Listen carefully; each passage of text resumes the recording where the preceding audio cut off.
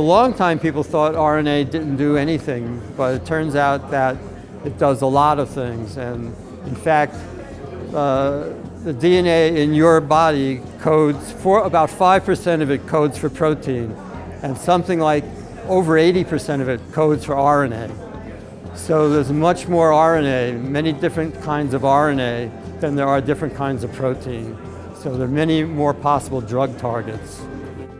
Z naszych pytań wynika to, że wszyscy inni, którzy zajmują się RNA, wiedzą, jak to łatwiej badać. Na przykład dzięki temu, że wszyscy, którzy zajmują się badaniami RNA na całym świecie, mają narzędzie, które my daliśmy im do rąk. Czyli na podstawie sekwencji, czyli zapisu literkowego, jak po kolei są połączone poszczególne cegiełki, że tak wyrażę, jak to w komórce się oddziałuje z sobą, jak to się, jak to mówię, pofałdowuje. Także myśmy dali to narzędzie.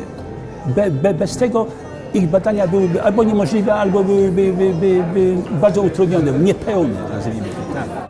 Dotyczy pewnej możliwości zwalczania niesłychanie groźnych chorób, które są przenoszone przez wirusy typu RNA, na przykład wirus grypy.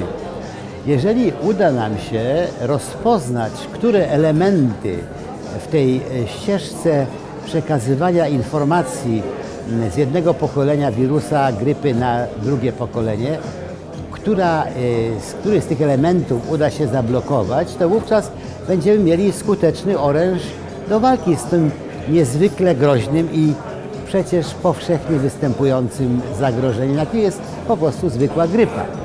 Jest to nagroda przede wszystkim naukowa, a więc te osoby dostają nagrodę za wielkie osiągnięcia naukowe. W tym zakresie to było z zakresu przewidywania struktury RNA i jego zwijania, które odniosło tak samo i sukces praktyczny, bo opracowano metodę hamowania rozwoju wirusa grypy.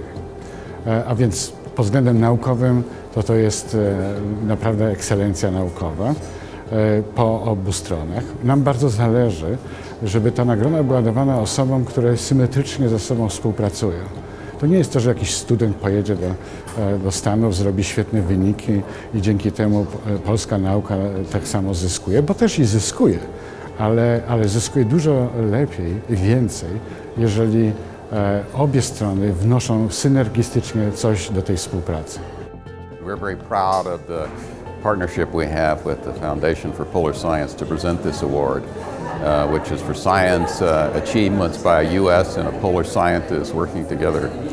And then the two scientists who are receiving the award this year have been working together for almost 30 years. And they've made basic discoveries in biology and fundamental research that's relevant to all our lives and may have applications dealing with medicine and health. So we believe that the future of science is an international collaboration. And so the reason why the U.S. is involved in this is we think it's very important to collaborate with the best scientists around the world. We were both on sabbatical in Boulder, Colorado, at the University of Colorado, Boulder. And I was working in one lab, and Ryszard was working in a lab which was directly across the hallway. And I realized, though, he was synthesizing RNA, and that he was doing it much, much faster than my lab had been doing it. And I knew I had a clear problem that needed to be solved and was working on, but if you could synthesize the right molecules much, much faster, you could solve that problem much faster. And so we just did it together. Formalnie teraz jest znacznie łatwiej nawiązać współpracę międzynarodową, jakiekolwiek.